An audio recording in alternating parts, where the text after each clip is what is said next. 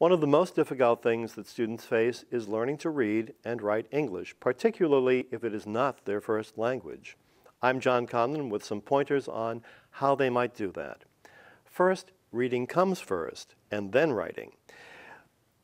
Good reading begins with good planning on the part of a teacher. That is, introduce your class by telling students what it is you're going to be doing that day.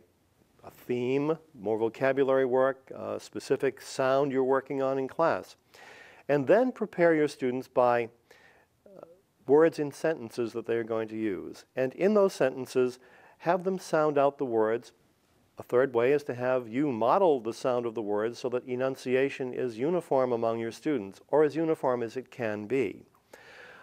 Next, have your students, without your modeling, read those same sounds and those same words in the sentence. Go a step further. Encourage your students then to read the sentences and repeat the step over and over until they feel comfortable doing it. Finally, suggest your students take a break from reading and at the end of the break, move on to the writing portion. First, in the writing, incorporate the words you've just used. Second, have the students put those words into sentences. Third, build on the exercise, suggest the students make their own sentences. And fourth, end the class by having the teams of individual students come forward to show what they've created. This will give them a sense of ownership and a sense of pride.